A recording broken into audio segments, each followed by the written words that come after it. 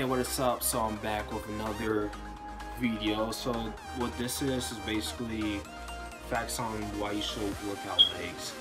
So fact number one, because you know, if somebody looks at you and sees that you don't work legs, they're just gonna call you spaghetti legs. I remember that joke way back then. Because like, I don't know, something about it just makes people want to diss you. I don't know what it is, but hey, if you don't work legs, they're gonna call you spaghetti leg with a rock top.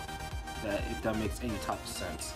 But yeah, second reason why is, I feel like for me, when you work out legs, it actually gives you, I don't know, I feel like it, let me see, I feel like it makes your body stronger in general, like your shoulder, your chest, your tricep, everything.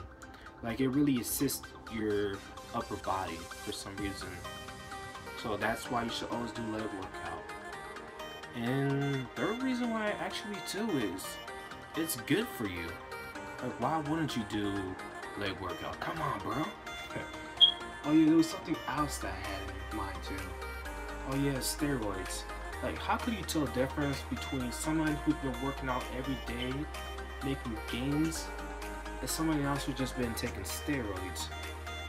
Like sometimes you can't tell, but sometimes you could. Here's my little tip I think might work. I don't know if this is legit or not, but you could sometimes tell by the veins of their muscle if they're taking steroids or not. Like if you see veins are just like Wolverine veins, it really means that they've been working out every day, dedicated, without nothing.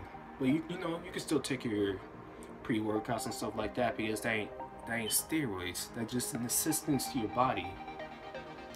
And how you can tell if somebody's taking steroids, I don't know if this is true, but if you don't really see nothing, like it's like a balloon shape basically, like you see no type of detail in the vein or any in the muscle, it could mean they're taking steroids.